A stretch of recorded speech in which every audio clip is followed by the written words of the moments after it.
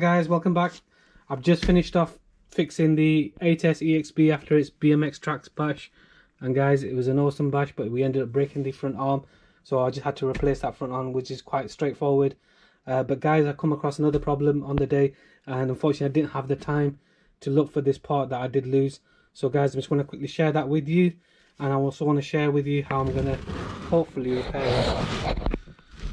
So there you go guys, you can see I've lost my power button for the ESC guys, which isn't a good idea because that power button is also making this ESC button waterproof as well guys, so we don't want to be running without a power button.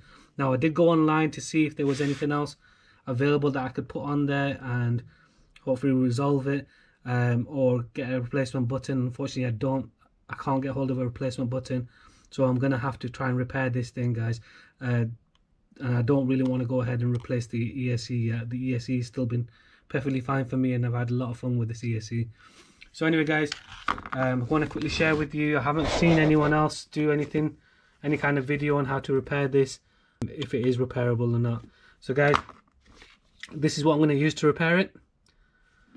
I've already gone ahead and split this remote open, and this is what we're interested in guys. These are the buttons, and if you look behind it, you can see there is actually somewhere designed for it to be able to press down on a button on a circuit board, so it's really good guys.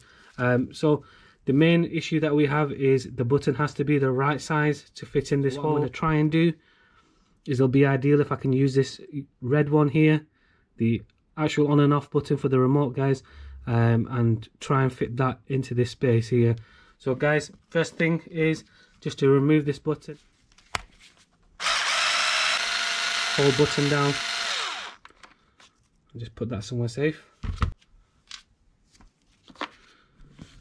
There are a couple of really small crosshead screws on this thing holding it together, which is really good, so we are able to open this button up and have access to this space here. So guys, quickly open that up. Now it is a really small crosshead screwdriver that you're going to need, so I've got this here, which is the right size, and just be careful we don't lose these screws, they're going to be tiny. So there's one. I'm going to put that to a side.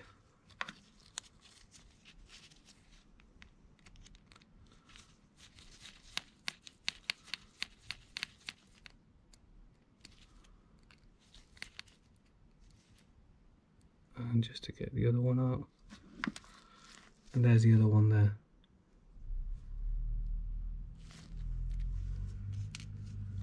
So hopefully this should now be able to split open.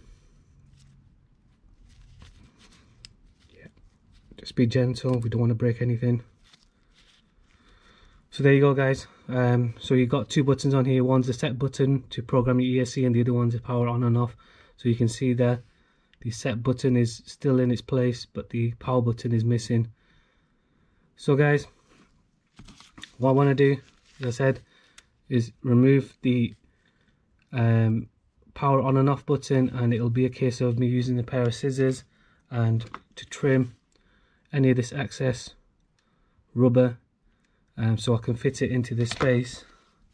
There's only a certain amount of space that is available, and also we've got to check whether this button will fit, and you can see fits without it perfectly actually, so that's quite lucky.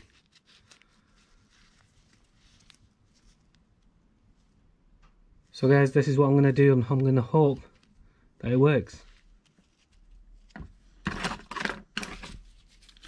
We're just going to use a pair of scissors, and I'm hoping we don't take too much away.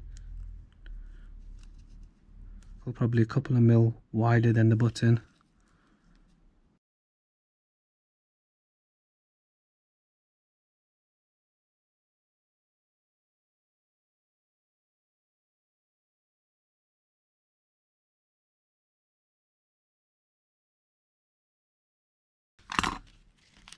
Because we are going to trim it, so far this is how much we've got, so let's trim it a little bit more. Let's give it a quick test and see if it fits and how well it fits.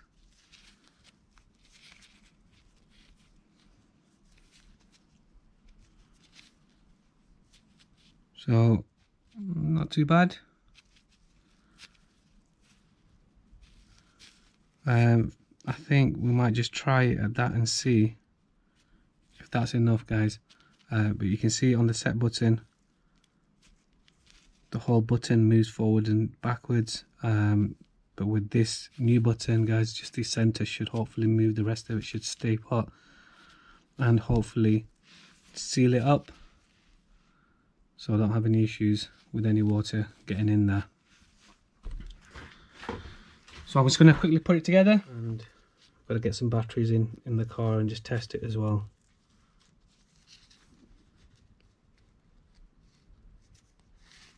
See if it will go together. It does. Put the screws back in. Just be careful we don't lose any screws.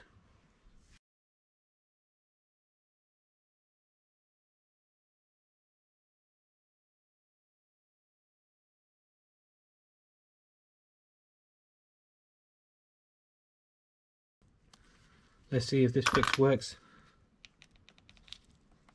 Right, so I'm pressing both buttons, guys, and they sound really good. So just in case of putting the screw back in, give you back a touch.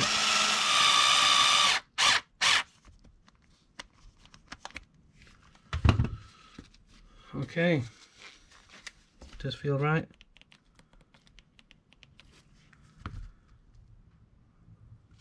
So guys, what I'm going to do is just going to get some batteries into it. We're just going to quickly test that button and make. Alright guys, batteries are in. Let's turn the remote on. Oh wow. Just make sure. Right, it's all working, and guys, check it out. Because I used a red button, don't know how well you can see that, but the button itself is lit as well, so that's really good. I've still got this light on there. Just gonna quickly turn it off because that fan's a bit noisy. I do have some replacement fans. They're a 35mm, I think. I'll have to check, or it might be a 30mm fan in there. I do have some replacement fans, so I can replace that fan. But for now, guys, I was more concerned about replacing this button. And guys, that button seems to have worked really well. I hope it's going to stay in there. But what I'm going to do is, guys, I'm going to keep hold of this. So this is what's left of the button pad of the remote, guys. And there's a good few more buttons, round buttons there, probably around about the same sort of size. And it's just perfect the size I had chosen for replacement. So guys, really happy about that.